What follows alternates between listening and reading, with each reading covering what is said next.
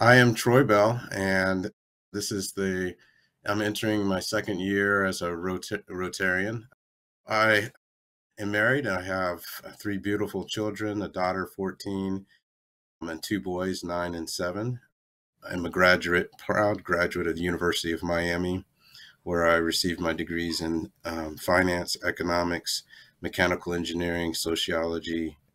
I got my master's degree, in public administration from Baruch Cooney in New York, and my master's in finance from the University of Miami, again the U,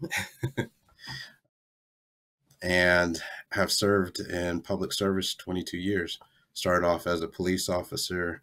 That's how I paid my way through college, and then worked as a mechanical engineer building wastewater treatment plants, and eventually ended up in local government management after a short stint with IBM in their state and local government sector. The expertise that I bring to the club is wrapped in my knowledge and awareness of that comes from living in so many different places across the country.